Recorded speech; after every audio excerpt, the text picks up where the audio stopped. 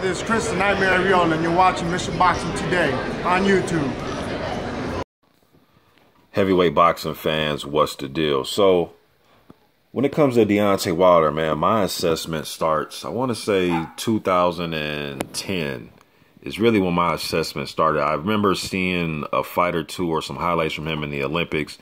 Really didn't think too much of it, you know. But, you know, my assessment starts around about the summer of 2010, somewhere in there. Deontay Wilder had to been like 10-0, 11-0, something like that. I just saw a big, tall guy. You know, I knew he was an Olympian that picked up boxing kind of late. Tall guy with, you know, long reach. You know what I mean? He had to been like 10 or 11-0, somewhere around there. And I remember I used to be in the, I used to always be on eastsideboxing.com. And I used to always be in the forums. And we would talk about boxing at that time. And, you know, that was the time that the Klitschkos were pretty much just running the sport. And, but, you know, we were talking about some of the up-and-coming guys. And Wilder was a guy where I really didn't know what to think of him. I remember I used to be in that forum, them chat forums. And I remember we used to be like, man, maybe he should go to cruiserweight. He may be a better cruiserweight because he turned pro, I think, like under 210 pounds. And some of you may say, well, Evander Holyfield was a small heavyweight. Yeah, but Evander Holyfield wasn't 6'7". You know what I mean?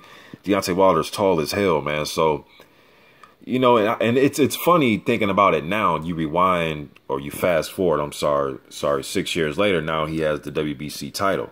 But I tell people sometimes, man, back in 2010, I don't know if just people don't remember or, you know, now if you're from Alabama or you've been following Deontay Wilder since he was an amateur or something, well, maybe your mindset is different. But just from a, you know, my point of view as a fan, I remember I didn't know what to think of the guy when I first seen him. So, you know, when I seen him go into a fight with Malik Scott, I thought Malik Scott was going to win. Not because I hate Deontay Wilder. Remember, my assessment of him goes back to 2010, not this Meldonium Povetkin shit like some of you. You know, I go back to 2010 when I think of Deontay Wilder. Some of you may go back to the Olympics with him. You know what I mean? But I really didn't know what to think of the guy, you know, and to me, he had all these knockouts, consecutive knockout streaks, and I seen the highlights of him. And you know, yes, he was knocking guys down, coming forward, but again, he's a 6'7", 200, you know, at that time, 10-pound knockout puncher. You know, I just, you know, because usually when you think of 6'7", you think 250 right off the top. Even guys at around 6'6", 6'5", 6'4", you think at least 240, 250. You know what I mean? So it was weird seeing a skinnier guy get knockouts.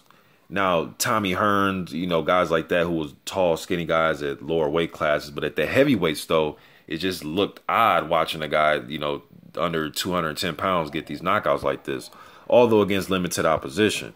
So, again, like I said, with the Malik Scott fight, I'm thinking to myself, like, well, Malik Scott has skills, man. Like, you watch these guys train, and I know you can't win a fight based on what guys look like in training.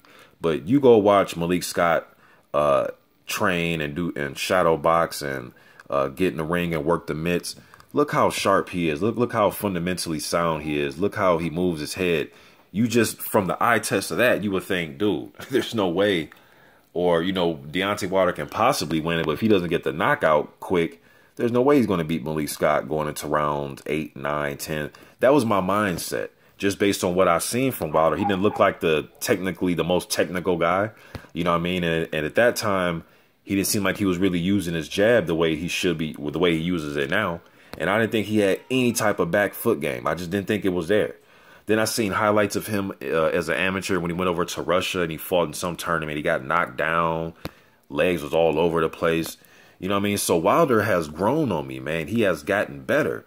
And it's weird. Sometimes people think I'm too hard on Wilder. You know, some people think I give him too much credit.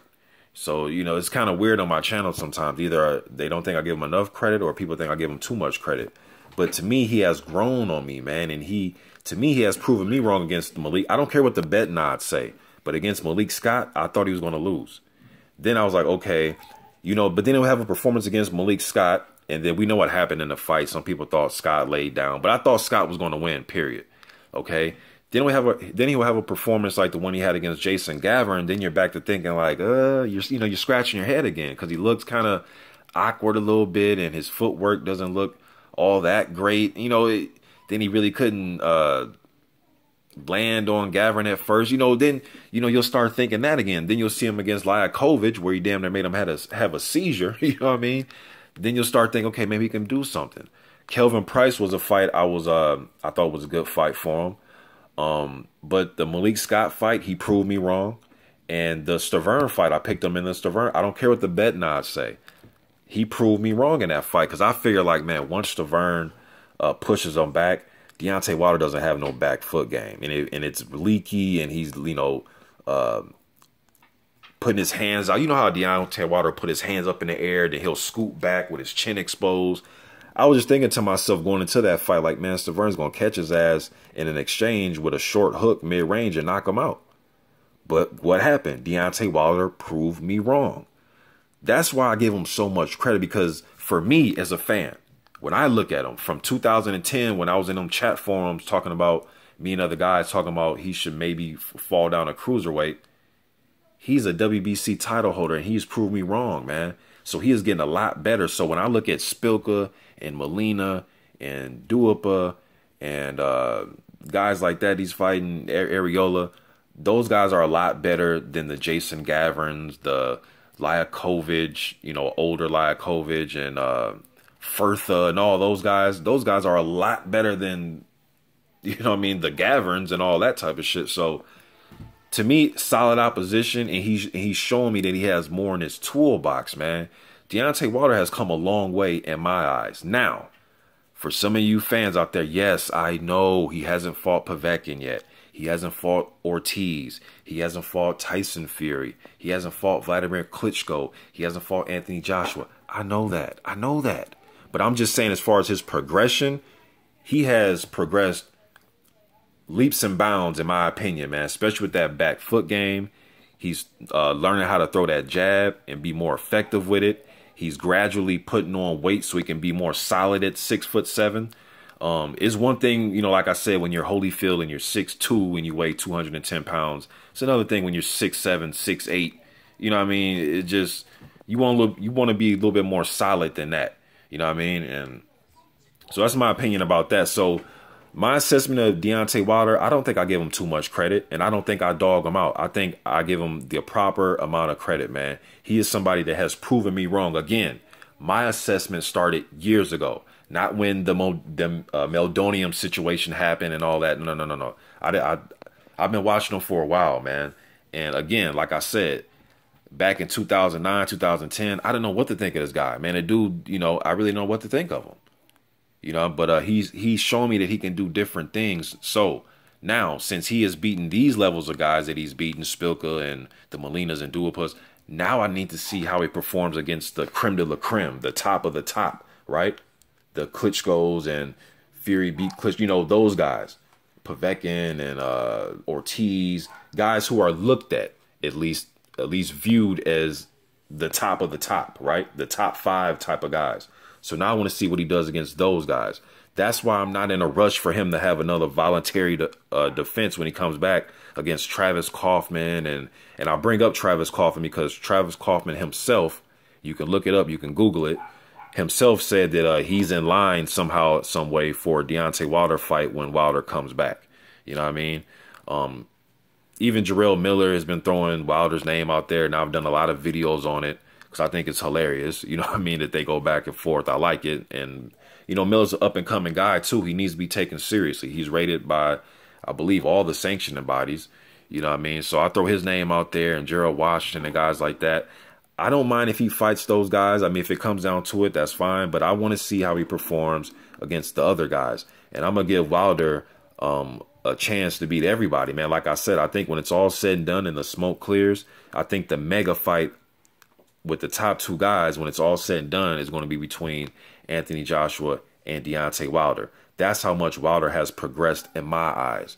So I don't think I lowball Deontay Wilder, man. And I don't think I give him more credit than he deserves. The guy has proven me wrong. I don't know if he's proven you wrong yet, but he's proven me wrong twice.